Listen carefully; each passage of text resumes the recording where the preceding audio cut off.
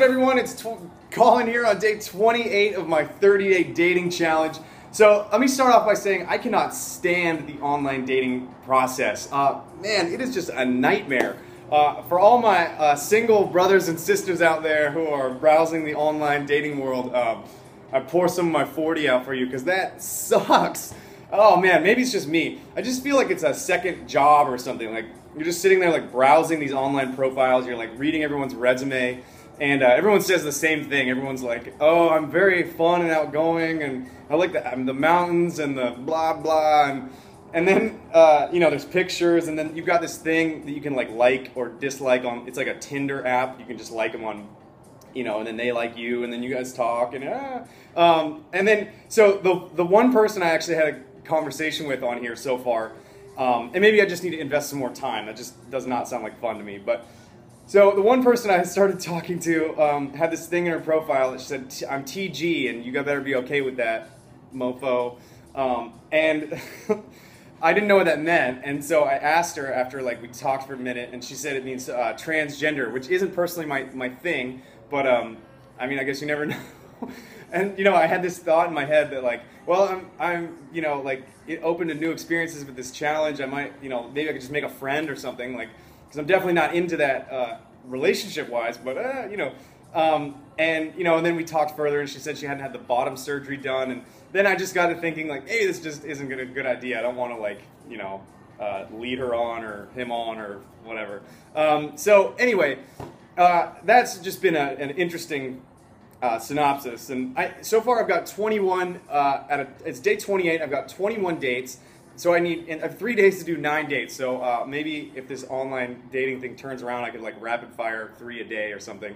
And I also did do a Skype date.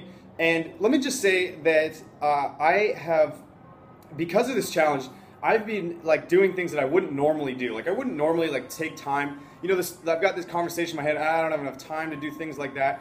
But I'm just, and you know, I'm going on like random like short coffee dates to hang out with people or whatever. And I'm just noticing that like I'm doing things that I wouldn't normally do because I'd be like, oh, I don't have time, but it's actually really enriching my life because I'm actually like I genuinely love like connecting with other people, and I'm getting this connection. Like I connected with somebody over Skype that I wouldn't normally ever connect with, and because I would never set up a Skype date. It's just not like what I would do, but it was actually so fun and enriching, and like I got to connect with somebody, and you know, it really is part of like what like if I was creating my ideal lifestyle, like connecting with people on a regular basis would totally be a part of that, and without agenda, which is exactly what I'm doing. So it's actually like sort of, you know, I didn't really plan it that way, but that's what it's kind of becoming, and it's actually totally fulfilling.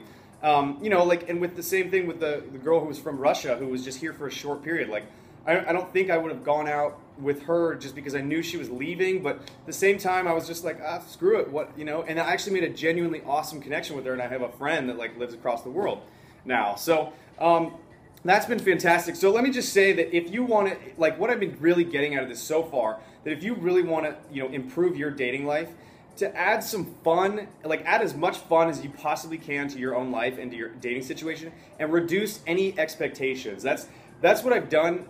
You know, like in the past when I've dated, I've had expectations and like, where's this gonna go and what's the right thing to say. And I've actually dropped all of that, and every date that I've gone on has been like pretty fantastic for the most part.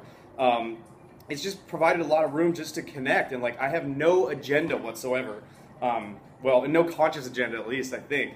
But for the most part, I really don't, and it's actually provided for like this space of like opening up for connection with new people, and just dropping a lot of the like seeking approval and stuff that I've talked about before. So anyway, if you want to improve your dating world, just like I said, well, drop the online dating stuff. I think that's just a waste of time personally, but do whatever you want. I mean, I'm still going to explore it further, but I'll tell you more about it if I turn around on my opinion about it. But that sucks, I think, and but just adding a element of fun and just dropping like expectations and just having genuine connections and opening yourself up to more connections that you would normally have, like hanging out with people you wouldn't normally conceptually think that would work out, because I've been pleasantly surprised by a number of people. So anyway, thanks for tuning in, and I'll talk to you soon.